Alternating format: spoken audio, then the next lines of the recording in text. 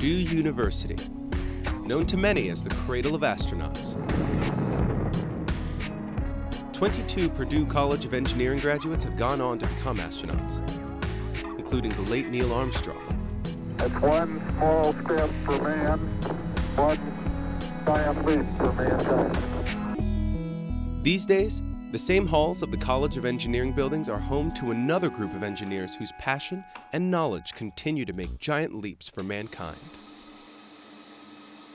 It's not only just building a technology and doing the engineering, but it's doing so in a manner that we can share with other people.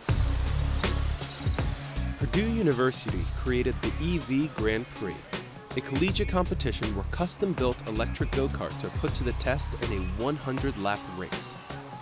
This annual race takes place at Purdue's own Grand Prix track in West Lafayette and at the famed Indianapolis Motor Speedway. We're using the Ev Grand Prix and the concept of building electric go-karts as the basis for learning the technology. It's built on a smaller scale and then it's directly transferable to full-size vehicles, to industrial products. In 2009, Purdue University received a $6.1 million grant from the U.S. Department of Energy to develop degree and training programs for electric vehicles.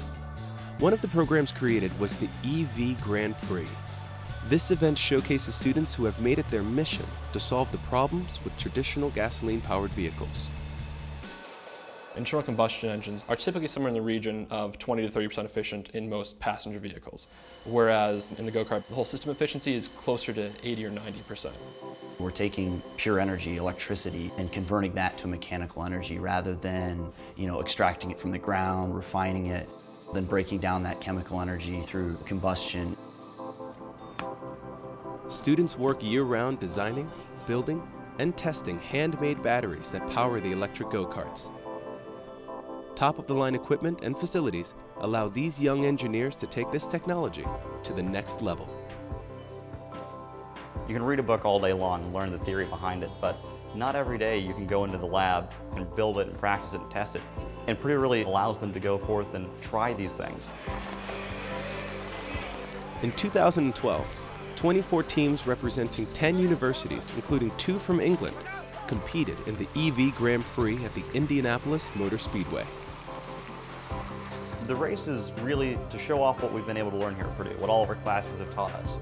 And it's also a great motivating fact to make us learn more above and beyond what we've learned in class. The opportunity to learn extends beyond the competitors. This race, which is open to the public, allows the viewing audience to become familiar with and understand this technology that is the future of automobiles. In developing a draw there and a passion that people have to come out and see those events and for it to be entertaining, but at the same time for them to get familiar with a new technology, that's what's going to really drive people in the future. I think it will bring a big change to motorsports. That's what the Indy 500, as an example, was all about. How do we convince people that this car, this horseless carriage, so to speak, can make it 500 miles? We're going through this all over again, and we're trying to convince the general public that electric vehicles are fast and they're very reliable.